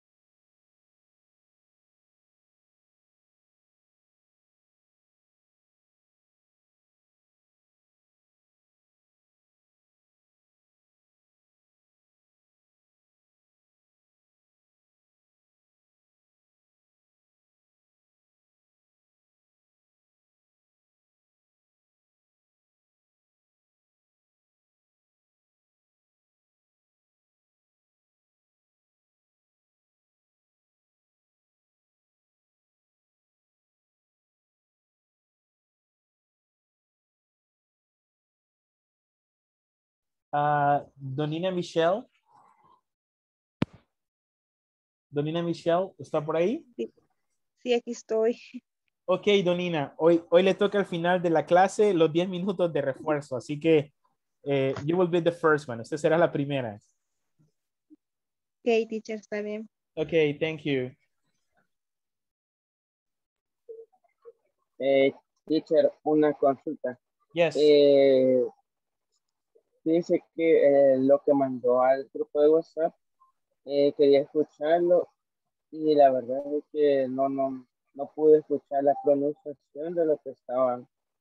Había que escucharlo, valga la redundancia, lo que había mandado en el grupo. Igual ahorita, como está lleno fuerte, casi insoportable. Okay, I understand. Sí, puede ser que sea la dificultad de la conectividad, pero posteriormente igual lo puede leer también. O sea, you can listen, lo puede volver a escuchar. Ahí les queda para que usted lo pueda escuchar. Si no puede con el mismo aparato, puede usar otro aparato electrónico. Teacher, yo no lo pude ver. No sé si no estoy agregada en el grupo. ¿No le mandaron el enlace? El enlace de... No, de WhatsApp no me cayó ningún enlace. Quiero ver si se lo puedo buscar acá. No le aparecía en un correo donde le mandaban la información. No, ¿verdad? No me aparecía. Ok, un momentito. Just one moment. Déjeme ver si puedo.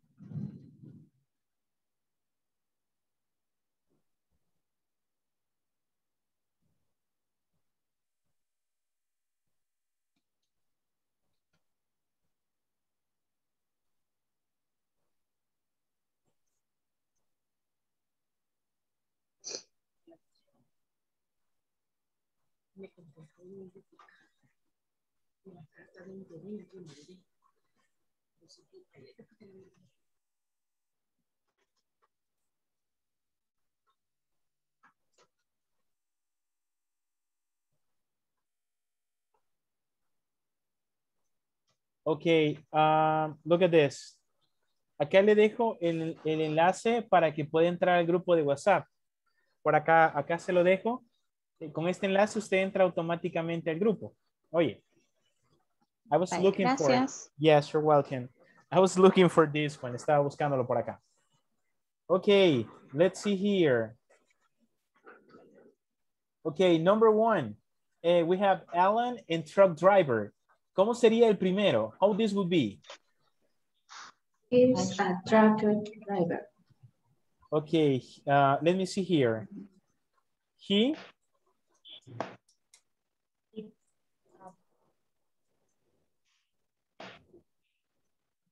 He's a truck driver. Okay, cool. ¿Y cómo sería en forma contractada? He's truck driver. Yes, he's a truck driver. Entonces decimos, he is a truck driver. He is a truck driver. Okay, number 2. What is the number 2? I am an assembler. Assembler.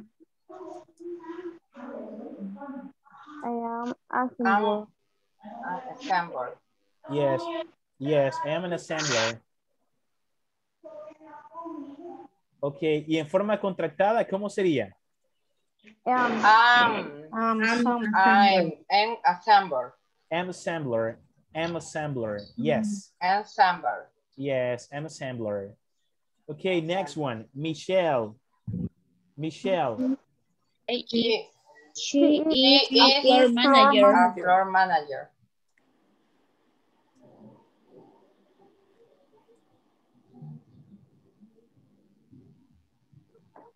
Ok, she's a floor manager. Y en forma contractada, ¿cómo sería? She's floor manager. Floor manager. Yes, she's a floor manager. She's a floor manager. She's. Number 4, my boss. My boss. Not, My, he's not my, He is not mine. my boss. It is my boss. It is mine. He is not mine. Not. okay. My boss is not a man. Yes. Oh, he's not. Maintenance, right? He's not, or he isn't. Number 5, he. He is not Floor manager. He is not floor manager. Yes. in contraction. He's not floor manager. In contraction, he's not. He's not floor manager. He's not manager. Ajá. Puede decir is not or isn't. Puede usar cualquiera de los dos. Is not or isn't. Muy bien. Les voy a mandar en el chat un cuadrito para que vean la diferencia. Number 6, Tina, an engineer. She is an engineer. She's engineer.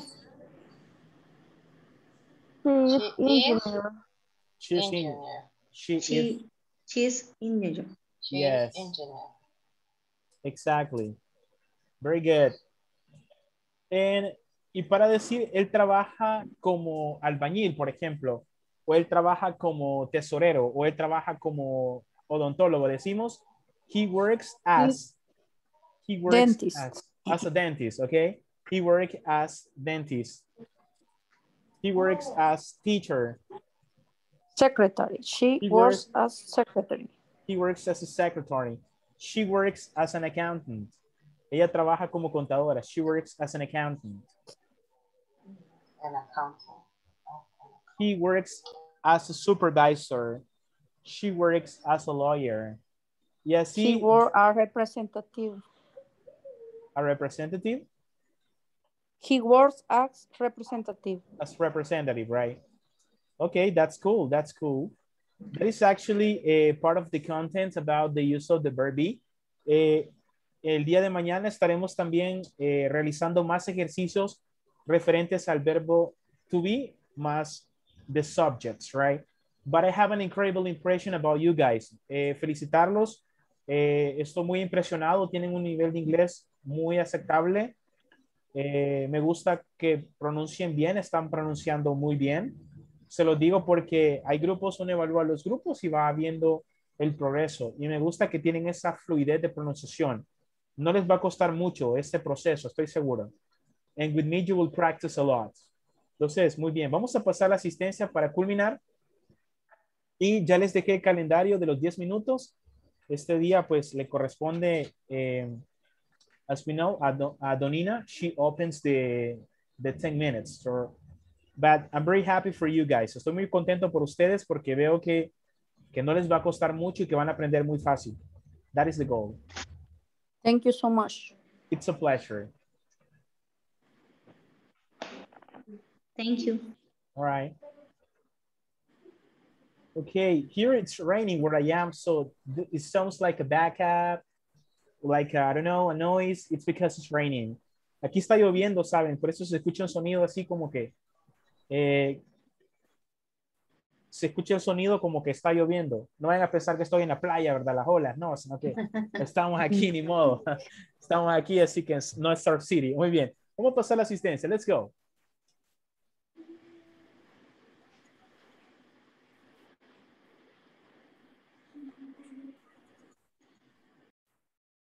Ok, Adalberto. Ok, Adriana Lisbeth. Present. Ana Mercedes Amaya. Present. Claudia Yesenia Palacios. Present. Donina Michelle. Present. Edgar Gonzalo Chacón.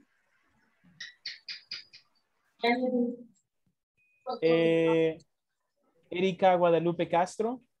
Present.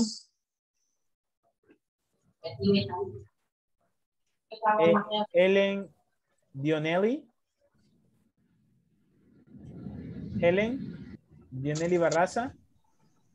Javier, ok, Javier Alexis Flores. Javier Alexis Flores. Present. Karina, ok, Karina Elizabeth Hércules.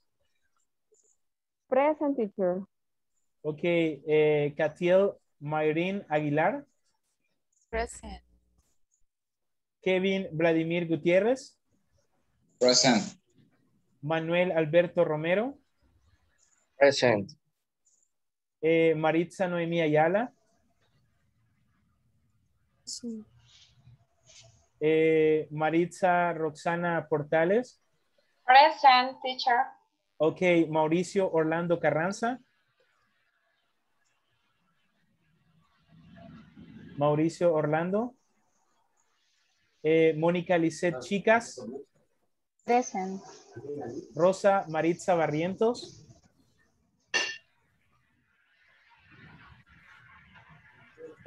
Rosa Maritza Barrientos. Rosy Maybelline Meléndez. Present. Verónica Elizabeth Sorto. Present. Okay, thank you so much. Okay, guys, it's a pleasure. It's a pleasure to be here in the class with you guys. See you tomorrow. Nos vemos el día de mañana, siempre temprano. Getting ready to practice English. So see you tomorrow, guys. Have a beautiful Tomorrow, teacher. Have a beautiful night. Good night. Good night. Good night. Good night, teacher. Ok, nos quedamos con Donina. Ok, me quedo con Donina para los 10 minutos. Así que podemos ir abandonando para iniciar ya nuestro refuerzo. Ok, thank you. Thank you so much.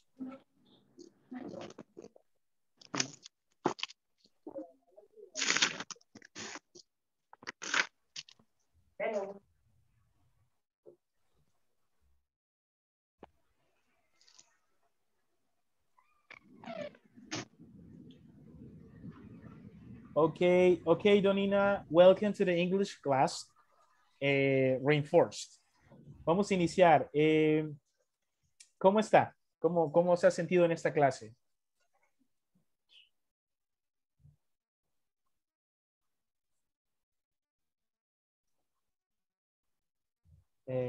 ¿Cómo se ha sentido, Donina?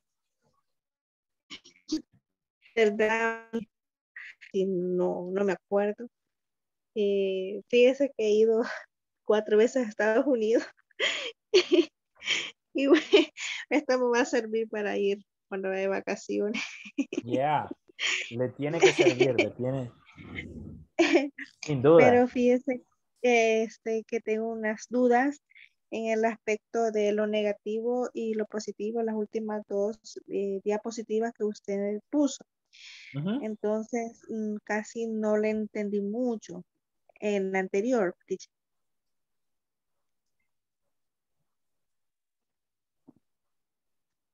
Donde estaría lo negativo y lo positivo, estaba Natalie, creo, no me acuerdo. Exacto. Casi no le entendí mucho. Vaya, acuérdense que vimos al inicio el verbo to be, ¿verdad? I am, you are. Exacto. La función de cada uno, lo vimos en forma contractada y en la forma normal. Por ejemplo, you are a doctor. Ya aquí ya son las oraciones, por ejemplo, I am, o sea, yo soy Natalie. I am Natalie. You are a secretary. Tú eres una secretaria. He is an engineer. Él es un ingeniero. She is a floor manager. Ella es una gerente de piso. Y a la par está la forma contractada, lo que vimos al inicio. I am, you are, his, she's. Entonces, decíamos que la forma contractada es lo mismo solo que se escribe de una forma más corta. Exacto, a eso yo no le entendía. ¿Cómo yo voy a saber cuándo puede ir la forma contractada y cuándo puede ser la forma de la otra? En este caso, como le comentaba, usted lo puede decir en forma normal o en forma contractada. Los dos los puede utilizar en cualquier momento, siempre y cuando vaya el pronombre. En este caso, si vaya el pronombre y pues el verbo. Por ejemplo, he is a doctor, she is a nurse. Es lo mismo, las mismas contracciones es lo mismo. Es lo mismo, solo que más corto. Entonces, a eso me refería. ajá. Y Sí, es que eso, dígame. La clave es el pronombre y el verbo to be. Y ya usted puede hacer la contracción. ¿Me dijo pronombre? Pronombre personal y el verbo to be. Y el verbo que está conjugado. Pues sí. ¿Cómo está acá? Personal pronouns. Entonces es el pronombre y el verbo to be. Yes. Pues a eso porque estuve revisando la tarea. Entonces yo decía, ¿cómo voy a saber esto? ¿Cómo voy a saberlo? Hoy en la tarde hoy en la tarde después de mi corte de caja estuve revisando eso y ¿cómo voy a saber esto? ¿Cómo voy a hacer lo otro? Excelente. Entonces pues estaba preguntando. Pues estaba, o sea, con la inquietud más que todo. Excellent. That's good. That's good. Eso está bien, que haga un repaso. Para la negativa, Sí. for the negative part, para la forma negativa, usted solamente para la forma negativa le agregamos el not. Como en cualquier oración usamos el not. Not. I am not. Siempre también se puede reducir como lo positivo. I am not. Sí. Sí, Ajá. si usted se fija, está en la forma normal y a la par está en contraction. I am not Natalie. I'm not Natalie. You are not a secretary. You're not. You are not y la otra es you're not. You are not, you're not. He is not, he's not. She is not, she's not. Entonces ahí se ve como el corte, ¿verdad? Sí. Sí, porque como la tarea trae también ese tipo de contracciones. Como le digo, estuve revisando, entonces pues debo preguntarle al teacher porque la verdad que ahí me dejó la luna. Sí, pero no se preocupe porque yo sé que pues es, claro, esto es un proceso, pero va a ir aprendiendo. Ya esta semana vamos a ir como tocando ese tema para que usted pues pueda comprenderle un poquito más. O sea, es la primera clase y pues claro que hay dudas y el tiempo hasta a veces lo sentimos bien corto, pero vamos a fortalecer esta semana este tema. Y sí, porque la verdad, como le digo, no sentí estas 2 horas. No, para mí quisiera que fueran 3 horas. me gustó, estuvo bien dinámico y, o sea, como le digo, fue lo único que no le entendí. De ahí todo lo demás, muchas gracias, dicho. It's okay, it's a pleasure, ¿no? Pero qué bueno porque ya vi que le entendió y muy bien. Por eso vemos acá, quiero hacerle una prueba. Si yo quisiera escribir en esta oración una forma negativa, ¿cómo podría hacerlo en negativo? I am not doctor. Entonces, ok. La 2. My brother is not a dentist. A dentist. Yeah, it's okay. It's okay, vamos a moverlo aquí. Ok. Ok, John is a taxi driver. John y vamos a ver, ahí sí, no sé. Ok, John is a taxi driver. Pero para ponerle negativo, teacher. John is not a taxi driver. Eso, exacto. John is not a taxi driver. Muy bien. He is a journalist. He is a journalist. He is not a journalist. Yes. Si no me equivoco. Yes, it's okay. That's cool. We are students. We we are no student. Okay, we're not students. En este caso, pues ya hemos completado la oración. You have done a great job. Lo ha hecho muy bien. Aquí están ya, miren, acá están ya las oraciones. He's not a doctor. My brother is not. John isn't. She is not. Y si lo quisiéramos hacer en forma contractada, pues sería I'm not a doctor. My brother is not a dentist. John is not a taxi driver. She is not a journalist. We are not students. They are not managers. En forma contractada, ¿verdad? ¿Cómo nos aparece acá?